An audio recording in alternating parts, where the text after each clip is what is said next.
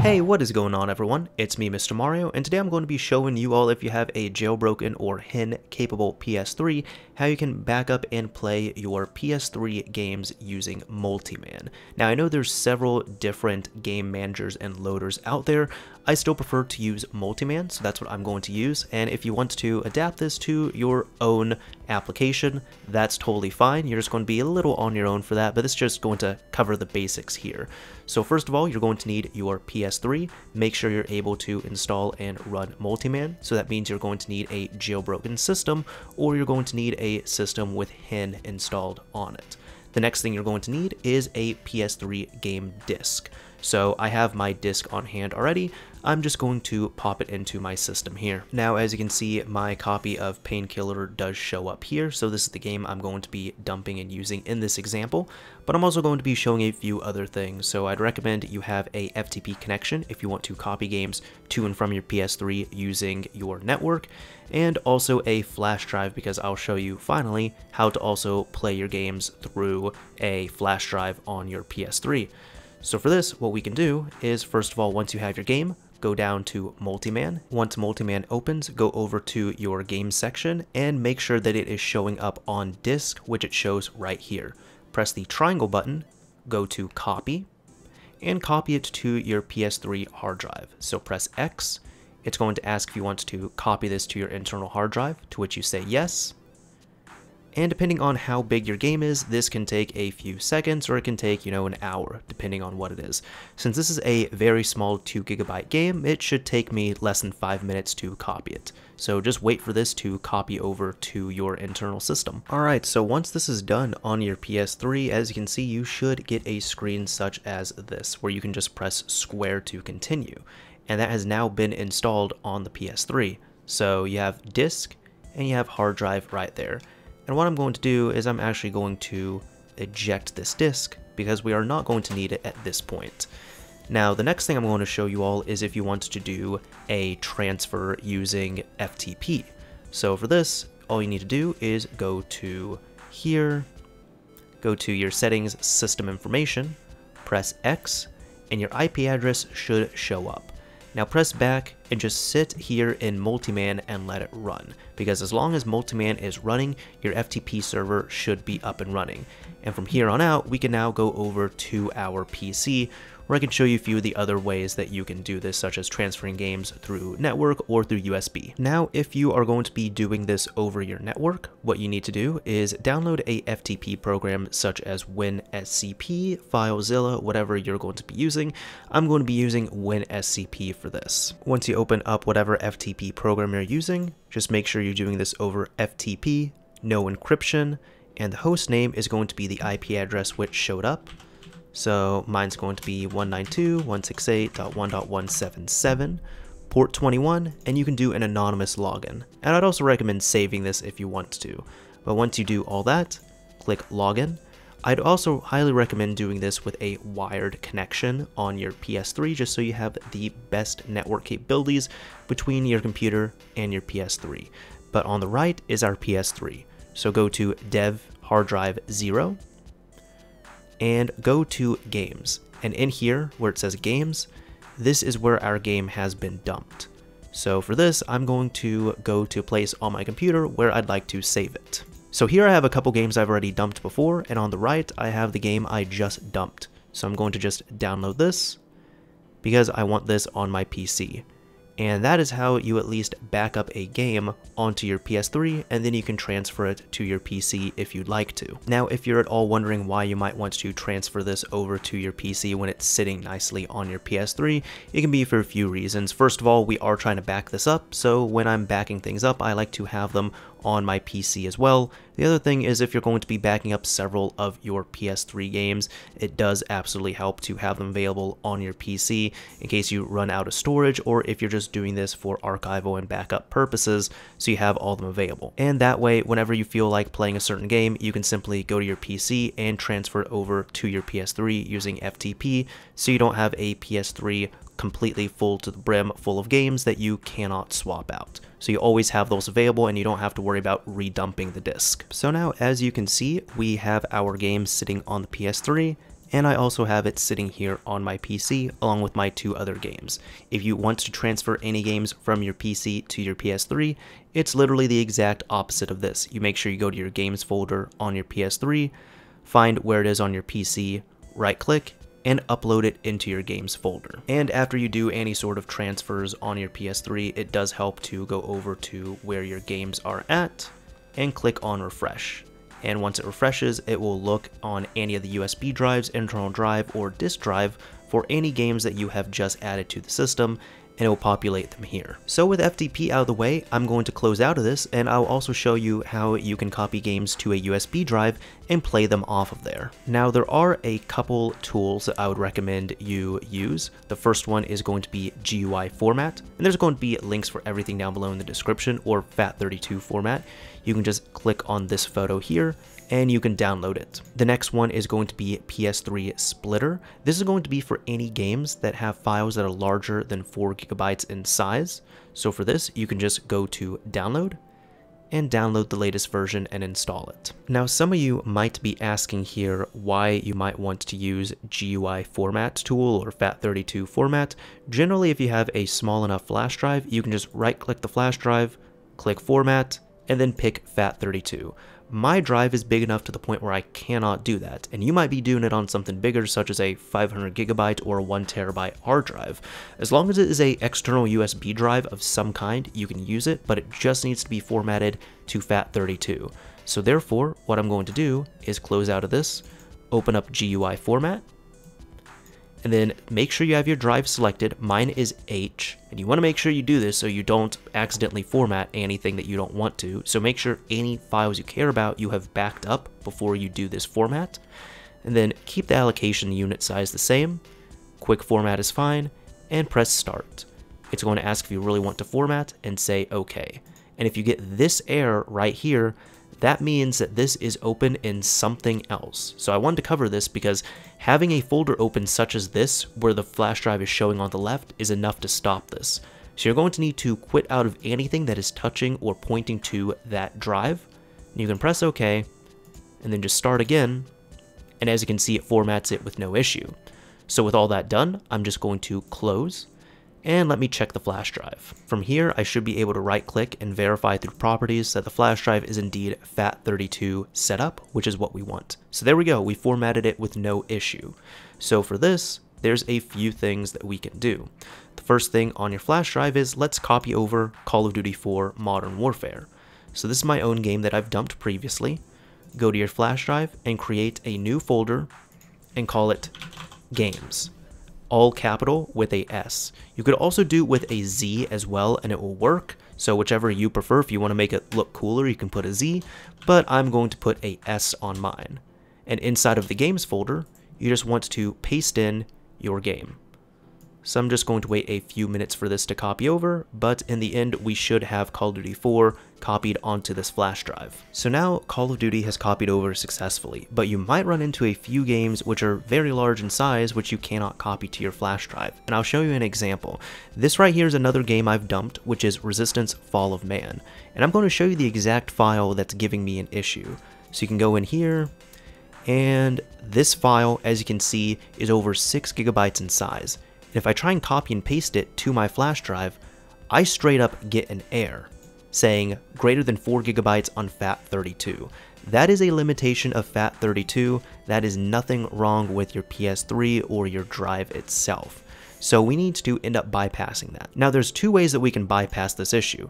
The first way is going to be transferring this game internally to our PS3 using FTP and multiMAN. However, what if you just want to play it off a USB drive? Well, the second way is going to be splitting up any problematic files, and I'll show you how to do that here using PS3 Splitter. Once you open up PS3 Splitter, let's go ahead and set up the options here. Now I'm going to use default, but I'm going to leave my original files intact, so therefore I'm not destroying the original file just in case, and I'm also going to use a standard split file right here.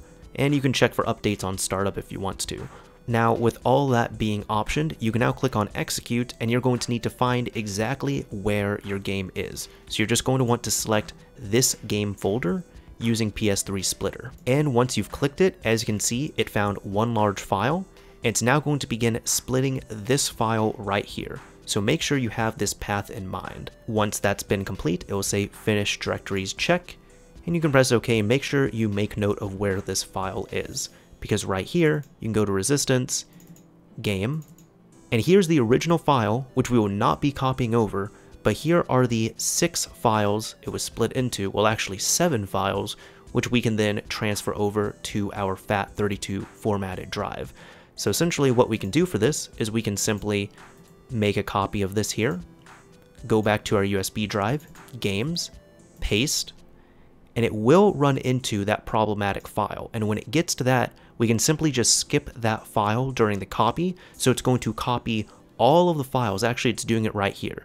It's going to copy all of these split game files, but it's not going to copy the original file, which is over 4 GB in size. So again, this can all be bypassed if you just want to transfer the game internally to your PS3, but if not, we can use this method. Alright, so as you can see, the game just finished transferring and all my files copied just fine except for this one right here, which is that same problematic one, which is as expected. So I'm going to close out of this and everything should be here. So if I go to the same directory, the game file has now been split up into these 7 parts. So for your original, if you want to change it, I'll go to resistance here, and what I generally do is once I finish copying it over, I just personally delete these split files because I can always regenerate them, but I keep the original file on hand just to maintain the integrity of the game. So once that is all complete, you can simply eject your USB drive and then pop it over onto your PS3. So now I'm over at the PS3. As you can see, same as before, there is no disk in there because I've taken out Painkiller, but I have my USB drive in, and I'm just going to open multiMAN. And check this out, we now have several games which are showing up on here. So I can even do a refresh, and there. Sometimes you just have to do that to get the games to show up. But this is my Call of Duty 4 on the flash drive, here is my Painkiller on the hard drive, and here is Resistance again on the flash drive. So I'm going to show you each of these running briefly here. The first one is Call of Duty 4, which we just copied and pasted to the flash drive with no modifications. So to run this, just press X.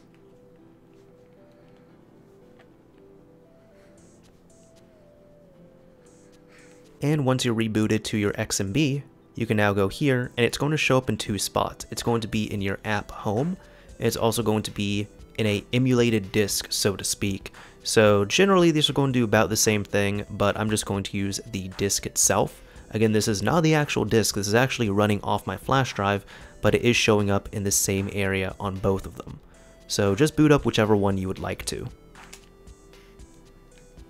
And as you can see, I will get a little bit further ahead in here, but the game seems to be running and working just fine. So there's all the intro cinematics, all that fun stuff, sure.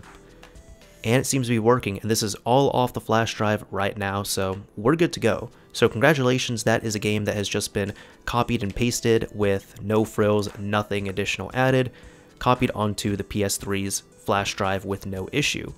So next up, let's go ahead and X out of this and try another game. For our second game, I'm going to use Painkiller. So this is off the hard drive right here. Just again, same thing as before, press X when you want to launch the game that you want to play. For this, all you need to do again is verify it showing up as a disk, and even under App Home. And for this, I'll try under App Home.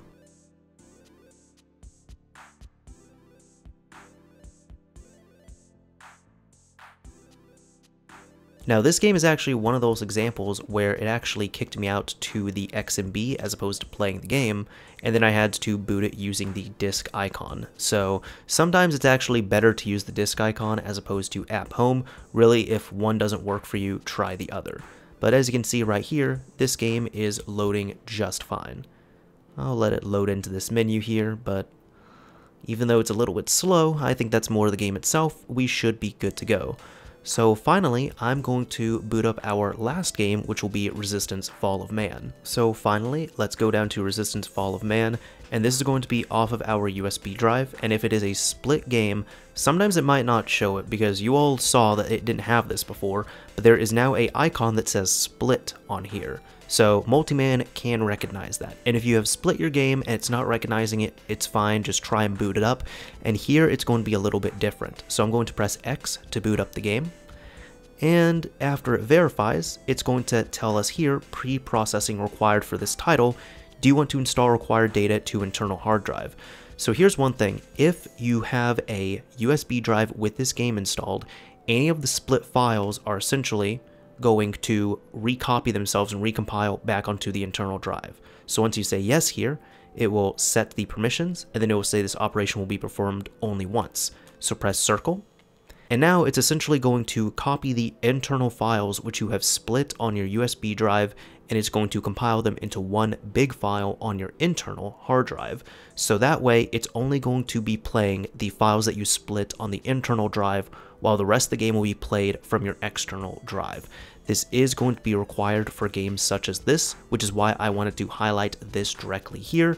Again, this is only done the first time you end up booting up a game such as this, but make sure you end up having enough space on your internal drive. So for example, if you have a 30 gigabyte game and you have split up 12 gigabytes worth of files, that means you're going to need 30 gigabytes on your flash drive, but 12 gigabytes on your internal drive to copy that over. But we can just wait here for this to finish installing a portion of the game onto the internal drive. Now, once we exit out to the XMB, we can come up here and check it out. Resistance Fall of Man is showing up, and it's showing up in both spots, but because of our previous luck, I'm going to select the disk here and run this. Now, as you can see, we are all good to go at this point. So again, this is Resistance Fall of Man, which I had previously dumped. This is running on the flash drive, which we had split the file for. So about 6 gigabytes of the game is installed onto the internal drive itself, and the other pieces of the game are going to be running from the external USB drive. So that's about all we need. I believe this should have covered about everything here. I'll just let it go ahead and do its initial install, but this should cover about everything you would really need to know for backing up and playing your own PS3 games through multiMAN. Again, this covers backing up any games that you have on disk, transferring them over to and from the PS3 using FTP, transferring them to and from the PS3 using USB, playing them of course on the PS3, and also handling of game files which are bigger than 4 gigabytes in size, which you want to play off of a USB drive of some kind. So that's about all we needed to do. Hopefully this video helped out. I know with all the other PS3 videos I did, it kind of seems a little bit funny that this is coming out so late compared to them. I actually thought that I had covered a video showing how to play PS3 games before, but I didn't. I've covered several different jailbreaks, I've covered HEN, I've covered HEN, I've covered PS1 and 2 games, but I haven't covered anything for PS3. So this is pretty much my brain dump of everything I know about basic setup of playing and backing up PS3 games on the PS3, hopefully delivered to you all in a easy enough manner to digest, and hopefully you can all now get up and running just fine. Now let's say you're done playing your game from your USB drive, you don't want to play it there again, or you just want to transfer it internally, what have you. The point is you don't want that 6 gigabyte file we just transferred over on your PS3 anymore. You can just go over to your settings, clear game cache data, and then select the game cache that you want to delete, and that's it.